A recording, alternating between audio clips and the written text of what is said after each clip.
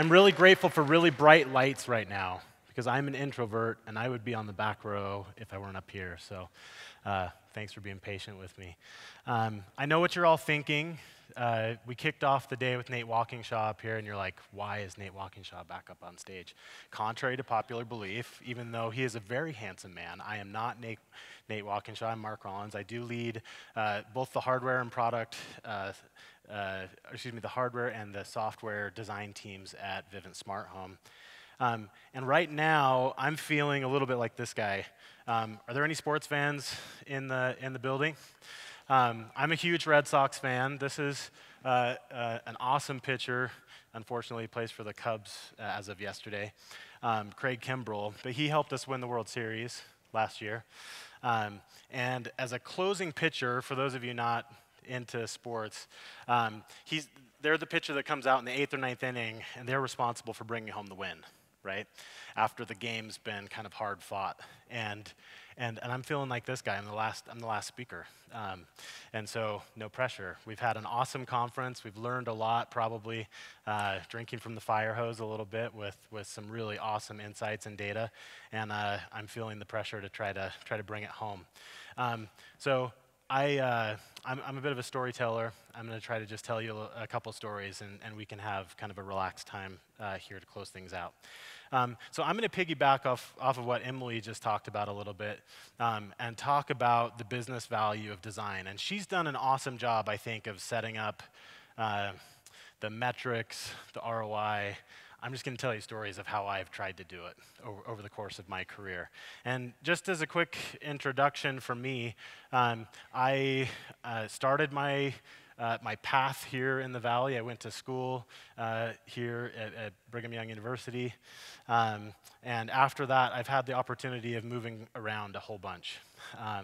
I went and worked in New York City to start my career, moved to Austin, Texas, Portland, Oregon, and now I'm back to my roots, back to Utah. I've had the opportunity of working in a lot of different spaces in design. I started out actually in advertising. UX wasn't really a thing when I went to school, and probably that resonates with a lot of you. Most of our jobs that we'll have in the next couple years don't exist today. So I started out doing TV commercials and print ads. After I moved to Portland, Oregon, I led a brand agency where we rebranded a couple dozen different companies. And after a few years of doing that, I moved over to work at Nike, where I led the design team on the Nike running app. And I'm going to tell some stories about that product and some of my experiences there. And then ended up moving back to Utah. I wanted to work on something really innovative, something that no one had figured out yet.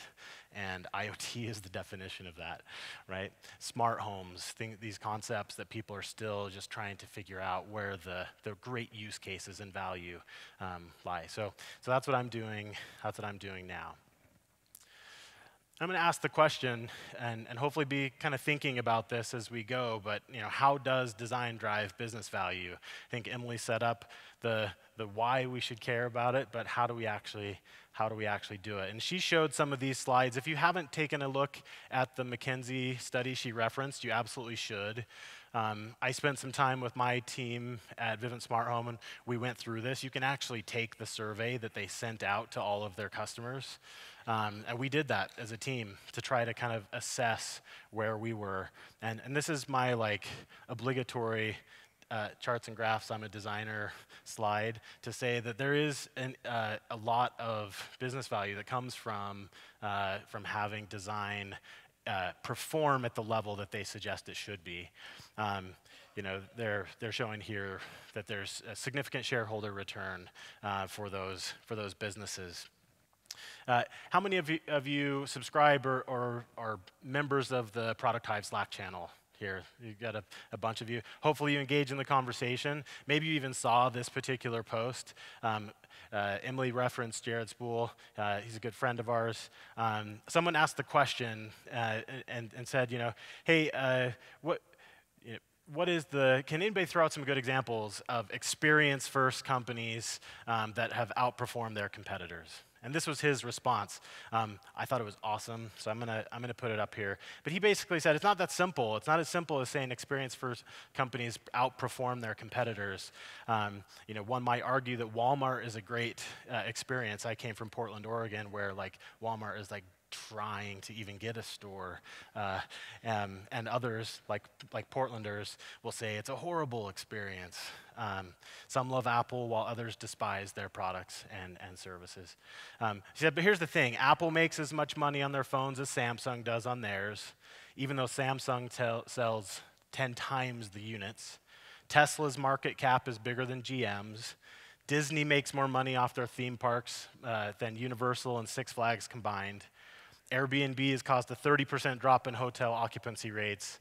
Uber is crushing the taxi cab business, single-handedly devaluing the New York City taxi cab medallions by 90%.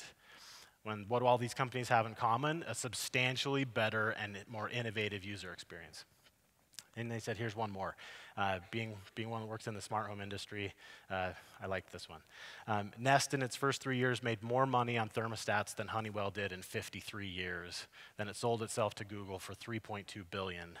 Which company would you rather be, Honeywell or Nest? Because if your company isn't Nest in your industry, you're the Honeywell, right? I thought this was a really awesome response. It wouldn't be a design presentation without a Venn diagram. We all work in this space, right? We see these beautiful circles and we're trying to hit the center, right? But how do you actually do that? How do you ensure that the experiences that you're crafting actually hit the center? Every day we come to work, all of us are there because we care, because we actually want our products to succeed. Nobody shows up trying to sabotage things, but it's really, really hard to hit the center of this between consumer needs, your business's needs, and whatever technical constraints your products might face. So I'm going to talk to you about two stories over the course of my career. One from Nike in my not too distant past, and then one from Vivint Smart Home that we're actively working on right now. And the concept I want to talk to you about is this idea of 10x or 10%. Every product goes through an evolution, a life cycle, right? And we have to make decisions as we go, whether we're going to 10x the experience or we're going to 10% the experience. And there's lots of tools that help us decide sort of which one of these things we're going to do. Things like A/B tests are great in the 10% space. They help us localize small problems and figure out solutions that are going to solve small problems. But what do you have to do if you need to revolutionize something? What do you have to do if those micro iterations over time aren't adding up to the vision that the product should have? I'm going to tell you a story about my experience at Nike. Nike was really good to me. This is my closet. My kids play this like how many beans are in the jar with my shoes when their friends come over. We're somewhere like in the hundreds, I'm not sure exactly, but I haven't counted in a while. But Nike was really good to me, and I learned a lot. As we were talking backstage, I was talking to someone, and we joked, and we said that when you say that, I learned a lot, that really means, oh crap, that was really hard. I learned a lot at Nike. It was a great experience, right? But the pressure was on, and it was really tough. As I mentioned, I led the design team on this product, right? The Nike Plus Running app. This is a couple years old now, these screens. But this is more or less the app that I inherited when I joined the company. They said, hey, we want you to go and we want you to work on our legacy product, right? The fuel band was a thing, but it was kind of subsiding. They were getting out of the hardware space. And they recognized that they had a gem in this product. But as all things that are legacy are, it also came with a whole lot of baggage, right? If you recall, the product actually started here, right? Before smartphones were even like smartphones. There was a little puck, GPS puck that you would put in the bottom of your shoe when you went out on a run, and you had this little piece that you'd plug into your iPod, and then you could listen to music, and at the end of it, you could log on to a website, and you could see all of your run data, and it was magical. It was amazing. But when I inherited this product that had started here, it was this, right? Do any of you work on products like this, where you go to solve one little thing, you think, and it's a house of cards, right? It's just like 10 other things break, and you find yourself in like bug fixing mode more than you are like actually delivering real value to consumers, and it's just a frustrating game, especially as a designer. Like all you want to do is deliver value, and you're like, we're just fixing the same stuff over and over and over again. It was really frustrating. And so through a lot of conversations, we decided to do something bold, right? We decided that we needed to 10x this experience. And our process, and I'll tell you some of the things that maybe along the way I would have done differently, but our process was we're going to dim the lights on the Nike Plus running app. And for the next year or year and a half, we're going to be focusing on redesigning the thing from the ground up. And that sounds exciting at the start, but man, is it wicked hard, right? I learned a lot. So we dimmed the lights on this thing. We started to redesign the app, and a year and a half later, we woke up one morning and we launched this product, and we were so proud of ourselves. We patted ourselves on the back. We thought we had just killed it, and we learned through the hard way that when our customers who love our product have like auto updates on for their app, they woke up one morning early, they put on their running shoes. That's already hard enough, guys. I don't know if are there runners here in the building? Like it's hard, right? It's to be motivated. They woke up early, they got their running shoes on, they're out on the street corner, they opened their app and they went, "What the crap is this?" Right? They're like, "I don't even know how to start my run. I've relied on this product for years. What happened?" And this is really this is really what happened. It was an interesting time at Nike, right? You don't love when The Verge is writing articles saying that we redesigned our app and users are really angry. And how about this one, The Cult of Mac? Why did Nike ruin its beautiful running app? The media is awesome at dogpiling. They do a really good job of that. And this was just this was a gift that kept on giving. But we knew that we had set out with a vision and an understanding of why we were where we were. I'm going to take a step back now that we've gotten to this point. We had gone out and had done a bunch of user research, right? Nike's really, really good at understanding the soul of the athlete and being very, very customer obsessed. We saw that the market was moving into a more social space for running. Run clubs were popping up all over. Communities were emerging that had never existed before. And we knew that we had to deliver an experience that leveraged this evolution in the running world. And we believed in that, even though this happened, right? Even though everyone around us was saying, "You are completely idiotic." And so, as the story goes, this is maybe more of it. We went from, 4.5 stars to 1.5 stars almost overnight. The crazy thing about the star rating, I actually don't really care about star ratings in apps. They're totally gamed. They're not a metric I think that we should be using to validate like we did a good job or not. Because there's a lot of ways to game those mechanics, and they're not really a very good pulse for that. However, Nike decided that they cared. Not surprising. Nike has this thing called the top 4, right? It is sounds like a good thing.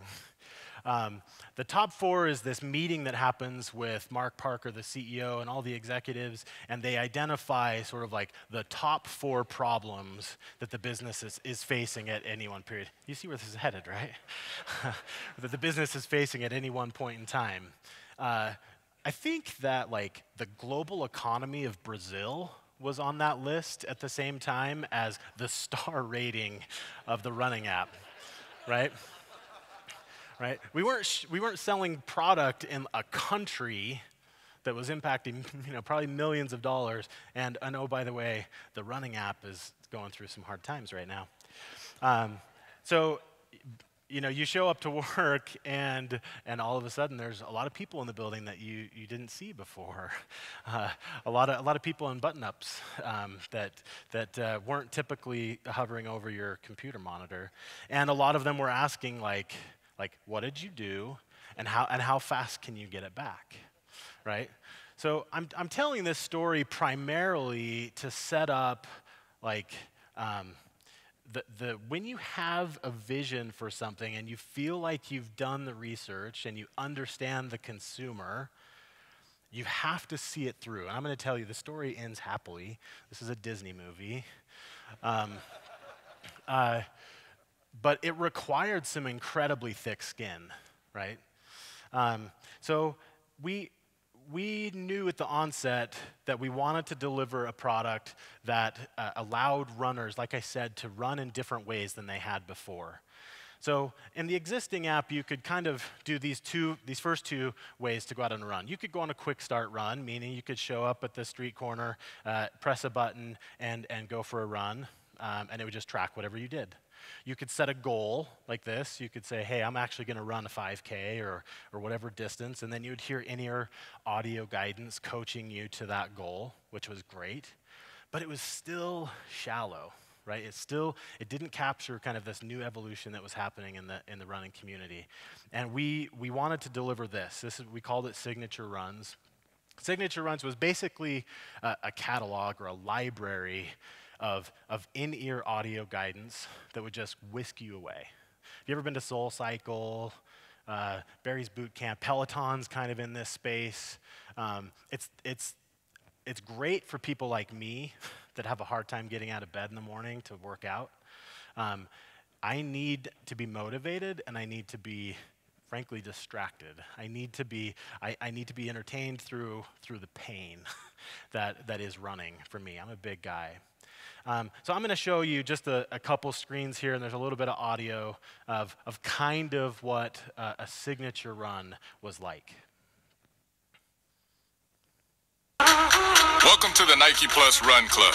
I'm gold medalist and world record holder Michael Johnson. While you take the next 30 seconds to continue your recovery, I'm going to tell you about our next interval. This one's for 90 seconds. You'll start at 10K pace for only 60 seconds this time, and then shift to 5K for the final 30 seconds. Remember, running fast means running strong. Stay loose. You're going to look good, and you're going to feel great. We're starting in 10 seconds. When I count down to 1, hit start on the app and get moving at 10K pace. Interval 2 starts in 5, 4, 3, 2, 1, go. All right, so clearly Michael Johnson is an optimist. That I don't know if I'm going to look great when I run, but I appreciate the sentiment a lot.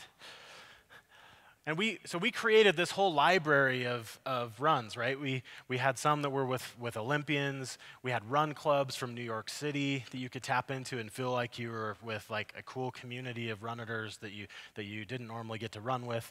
As you probably know, Kevin Hart is actually a sponsored individual for Nike, and he would do stand-up comedy routines. We've done stuff with Headspace. Even like signature playlists of musicians and music that you could only get through this product. And the amazing thing is when we built this and when we launched it, the star rating went up, right? It went up even further than the baseline of where it was prior. And this is my favorite. As I was preparing this, I dug around, and a couple months after the Cult of Mac asked me why I had ruined the running app, they published this article that said, "Go the extra mile with Nike Press Run Club. Here's 50 of essential iOS apps," and we made number 23. The bottom line, the Nike Plus Run Club is the best running app. So I want to just kind of end this section of it talking about 10xing an experience with this thought. Intuition is imperative in design. And this is not me saying that don't listen to the data. You'll see in my next little case study that I don't believe that. However, we are tastemakers. We were hired to be tastemakers. We have to understand the consumer at the consumer's level, and we have to know and anticipate what they need, even if they can't articulate it to us, right? So don't devalue design. Don't take intuition out of design. Nike was founded on this, right? If you know the story at all of Phil Knight and Bill Bowerman, as they built their company, they had a vision. They knew that there was a lighter, faster, and better running product out there to be made, and runners weren't asking for it. And as they built that, the rest is sort of history. Intuition continues to be at the forefront and the heart of their company. They've built one of the best product brands in the world. So I'm going to shift now with the last few minutes and talk about what happens when we need to 10% an experience. You can't 10x it always, and I'll be honest, Nike maybe does this sometimes a little bit too much. It's sort of a quarterly, let's reinvent ourselves, right? That's too much. That can and sometimes lead to a frenetic and disjointed, confusing product experience. So more often than not, we're going to be in this space, right? We're going to be incrementally improving our products over time. So I'm going to tell you a story about how we do that at Vivint Smart Home right now. We have adapted and used this sort of Maslow's hierarchy of needs like pyramid that Aaron Walter wrote in his book. If you haven't read it, you should. It's called Designing for Emotion. In 2011, he wrote this. And he basically takes a paradigm of a Maslow's hierarchy of needs, and he says that users are the same, right? They have a hierarchy of needs. And at the base, there is a functional base that has to be maintained. And he describes it like this. He says, if a user can't complete a task, then certainly they're not going to spend much time with the application, right? That seems pretty clear and obvious, I hope. But you have to actually be fulfilling a functional need for the user. And building on top of that, you have to do it reliably. You have to be able to predict over and over and over again that functional need is going to be repeatedly delivered. Otherwise, you're going to leave and go somewhere else. You're going to go try to fulfill that user need in some other way. On top of that, the experience has to be usable, right? It should be relatively easily understood to intuit kind of how to use the experience. You shouldn't have to relearn how to use something, is his point of view. And then at the top of the pyramid, and this is the one that's tough, right, is this pleasurable part, right? What if an interface could help you complete a very critical task, and it could put a smile on your face? I want to talk for just a minute about this pleasurable tip, because as designers, I think all too often our discussion lands here and stays here. We're talking about whether animations are in scope or not, right? And we're missing the whole point of design, because we should be talking about this whole pyramid. So I'm going to talk for just a minute about Aaron Walter's version of pleasurable. Right? He talks about this concept and difference of deep delight versus surface delight.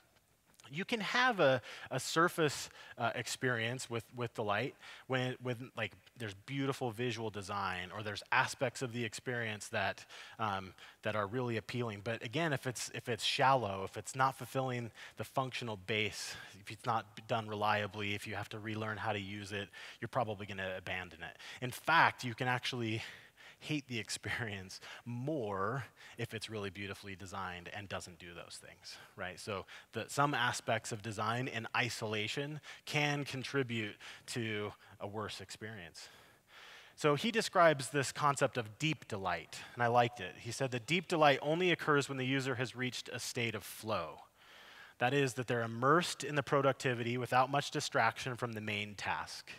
In other words, deep delight is experienced when the interface behaves kind of like a surgeon's assistant. They're knowledgeable, and they're handing the tool to the surgeon at just the right time without getting in the way. I liked that kind of analogy.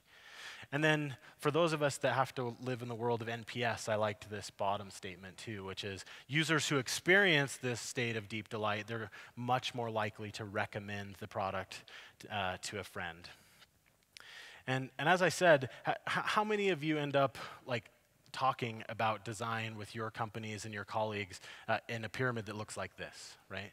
I actually, sometimes I'll go and I'll draw this on the whiteboard of an executive. I'm like, I know that you care about this color palette or that font or whether the animations are in scope or not, but we're spending all of our time talking about this small piece of the pyramid. We got to drive our conversation deeper to more meaningful aspects of the experience. Remember, designers were tastemakers. Right? We should be able to fulfill and deliver on those things without a lot of debate. So let me run this through just like a use case at Vivint Smart Home, right? We launched our doorbell camera experience in 2015, I think. That was back before Ring, back before Nest, Hello. We were one of the first doorbell cameras to market, and it continues to be one of our absolute marquee products. So I'm going to run you through kind of just that experience of someone rings my doorbell and I now have a video doorbell. How is that experience better, right? So there is a functional need here. I actually need to know that someone is standing on my porch wanting to sell me cable. Or not. We'll get to the screening part of that later. But so there's a functional need. I need to know and get a notification when someone is at my door. That notification needs to be timely, right? If I react too late to that notification, then the individual is going to be gone, right? They're not going to be standing there anymore. So we would write something like this. We would say the notification is delivered on time, and it has to be within 1 second of when that button is pushed. That experience has to be usable. When I get the notification on my phone, we're training users to do something maybe that they've never done before, meaning they can actually launch an app. They can see visually who's at their door. They can use a microphone and have a two-way talk conversation with that person at the door.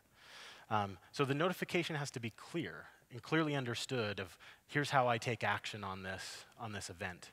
And then finally, this pleasurable tip, hopefully this kind of lands the plane of what I'm talking about with this surgeon handing the right tool at the right time. It's like, if I get that notification and I'm in a meeting and 3 hours later I decide to go back and see who was at my door, but they're no longer there, when I tap on that, don't take me to a live view of an empty doorstep.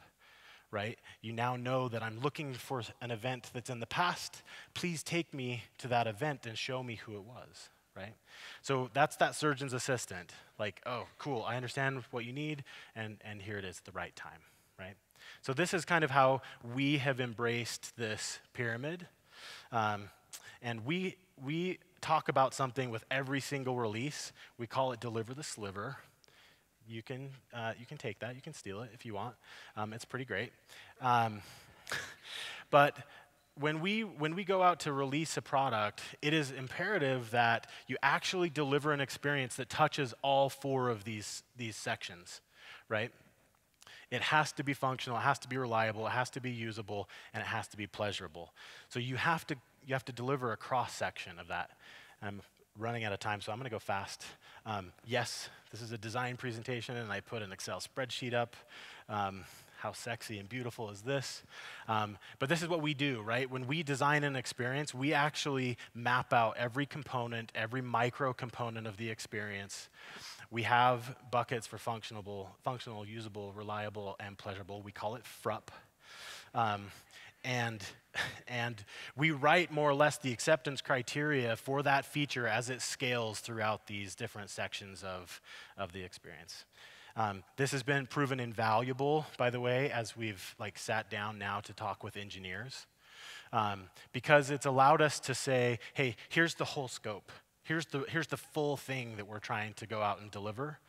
And all too often, we would get into a place where engineers would be building whatever the first thing was that we had done, and that might be like, you know, animations or something else, right? That may be something that takes all of the bandwidth for the engineering team, and we were left later saying, oh crap, if we'd only known that that's how much time you were going to take on this small piece of the experience, we would have actually made totally different trade-offs. We would have had a different a different ask for you, and so this has helped us a lot. It's helped us to try to have the right conversations early in the process and define the experience up front. This deliver the sliver, we've also kind of talked to it about like shipping a cupcake, and I'm not talking about like this cupcake. I like food, but I'm not a cake guy.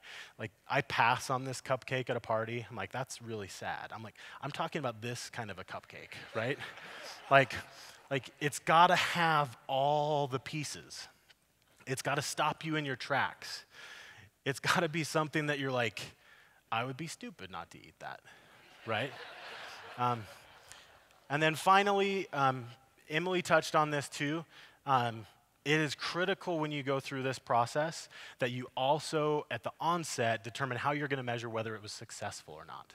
So in that same spreadsheet, I didn't show it, but in that same spreadsheet, we have columns for what are the KPIs for this experience. How will we know if we actually delivered on FRUP? So I just want to end on that. There's two sort of stories from my past. Of 10x or 10%. Thank you. The thing they're most interested in are your shoes. I kind of anticipated that, but. So we got 13 people that say, nice kicks, Mark. Thanks. These, they call these the black toe ones. They're Air Jordan ones. I don't know if this is really what you want me to spend my time talking about. Please.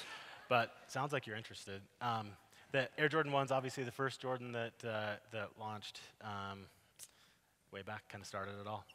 Okay, now the serious question. All righty. Hands down, this is what they are most interested in. How much research, A/B testing, and validation went into the new app before its first release? Did none of that research help predict how customers would initially react to the new version? Yeah, so I mean, that's a great question. A/B testing, honestly, little. Okay. Research, exhaustive. Like I said, Nike obsesses the customer, and we felt really validated with what we were setting out to design and deliver for the customer. There were other things that I kind of glazed over, I'll be honest, with the story of why the app tanked at the onset. Not too surprising. When you redesign an entire app at one time, and you're designing to a date-driven scope, it's not. It's pretty expected, I think, to have a lot of bugs, right? So there was some inherent just run tracking bugs that were making people upset. Okay. The one thing I will say, though, as we obsess the customer, and this is an area where maybe the data lied to us a little bit. We saw that there were a couple key features that were rarely used. Badges, awards, trophies, some of these relics from like the old gamification days, right? And we decided to put those on ice for our MVP. We said they're not super important. Very small subset of our users actually use these, and so we'll get back to those later. Come to find out, those users are really vocal because they're also the users that are using your product religiously. So you have to, the data and the metric in and of itself only tells a part of the story, and that's really where the balance of qualitative and quantitative research come to play. You have to be able to do both sides of that. Well, I like that you mentioned the data because there's one data point that really struck a chord with the audience, and that was the reviews in the App Store. They were saying, what motivated you to do a full rewrite when it had 4.5 stars? Yeah, that happens all the time, right? Even at Vivint now, we're in the midst of going through kind of a vision exercise and talking about, is it time to 10x our experience? And we're right on the cusp of this, and that's inherently a question that we get all the time from executives. They're like, it's got 4.5 stars. Yeah. Right? And the reality is, I think, like I said, you have to understand your consumer better than anyone else. You have to understand your consumer maybe even better than they understand themselves. I mean, what's the adage? It's kind of trite and overused, but you ask someone if they need what they need in their horse, they're going to say a faster horse, not a new car or whatever, not a new means to mode of transportation. So when you're trying to do something innovative and you're trying to revolutionize a product, you have to take some big risks. You have to take some gambles, and I think it can really pay off. I mean, there are a lot of companies that have done that very effectively. It's got to be based in reality, and it's got to be based in the customer. Yeah. But if all strategies, I think, are right. It's like if they're grounded in the customer, your strategy is right. The execution and the flavor of the execution may hit or miss, but the strategy is going to be right. Well said. Thank you very much. Mark.